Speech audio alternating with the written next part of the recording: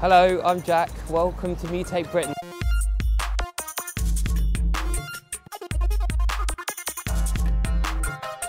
Mutate Britain is a collection of artists, people who are basically want to do something with a change in our life.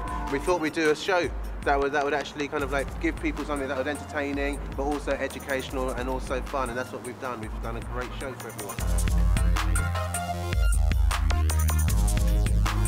So the main reason that we do Mutate Britain is to take art out of the gallery and bring it into the city, so that people can enjoy it, so it's accessible, so there's no kind of beard stroking, there's no sort of pondering over stuff. You can go to the show, you can come and feel it, and it's real, and it's on the streets rather than in a boring gallery. We don't get no sponsorship, we get no grants, we get nothing, so we can do whatever we want and we answer to no one.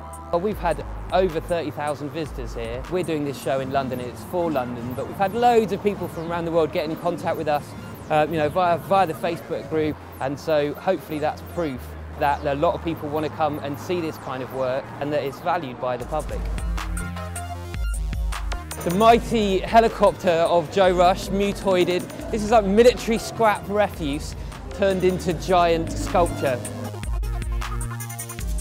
Mutate Britain is a collection of artists, really. It's a creative inferno of where people just can come and just be creative, really.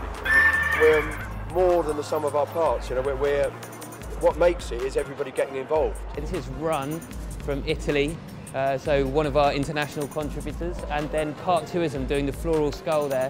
I guess that's a kind of a reaction to the Damien Hirst thing, in a sort of street art kind of way. I think one thing that's really nice about Mutate Waste and about street art in general is it takes something and it makes you look at it slightly differently.